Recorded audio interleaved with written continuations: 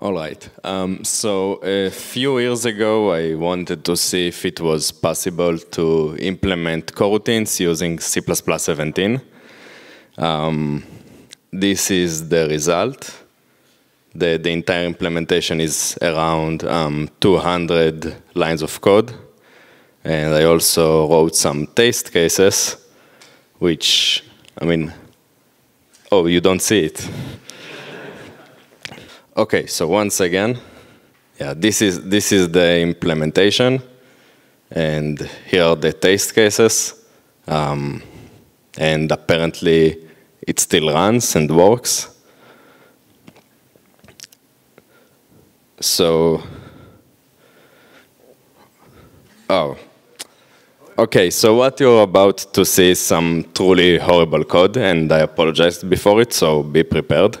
So if we talk about coroutines, we need two things. Coroutine is a function that we can pause and we can resume.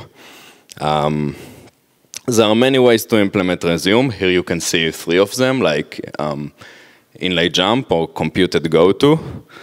The problem is that none of them is available on MSVC x64, which was the platform that I'm using. So instead, I wrote an assembly procedure that smashes the return address, and this is how I implemented resume. So this assembly procedure simply has a move that moves from the register of the return address from the register of the argument to the return address, and then it returns. So it essentially jumps. And this is used to implement the resume. So when we enter the coroutine, we first check if we need to resume somewhere, and then we resume to it.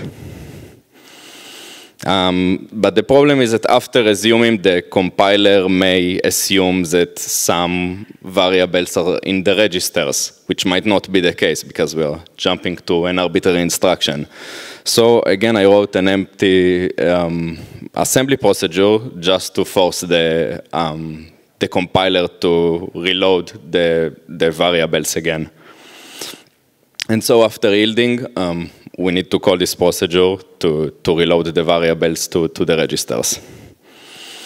Then I again abused the return address to find out where we stopped to get the address from where we need to resume to by creating a no inline function and using the built-in return address. And now we have a working pause and resume. So we can pause anywhere, store the return address, and when we go back to the function, we can resume to where we stopped. The entire stack and parameters are all in the vars variable that the coroutine takes as parameter. And for making it a little bit nicer, I used macros. But another property of coroutines is that we need to manage lifetime. So here, if we yield in the middle and then go back, if we exit the function by returning, the variables will be destroyed, which is not good. So I created a struct that contains that will contain all the variables in the coroutine frame. And then I declare a new frame which inherits from the previous frame and add another variable so that we can calculate the size of all the current variables in the coroutine frame. All right, so counter is a struct that recursively inherits from itself, and this frame t, we can use this frame macro to get the value of the last counter and get the current coroutine frame. And then after, yeah, and so when we instead of declaring a variable, we need to declare like a new coroutine frame that contains the variable as a data member. And once again, we can wrap it in macros just to make the code a little bit more nicer. We also need a way to find out the entire space storage for the coroutine frame.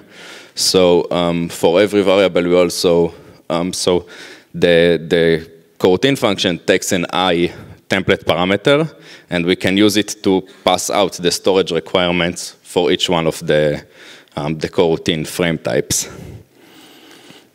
And finally, the storage is the maximum of all the coroutine frame requirements. We also need some way to clean up, so every frame has functions to clean up after himself and destroy the variable and destroy the variables of the frames that it inherits from.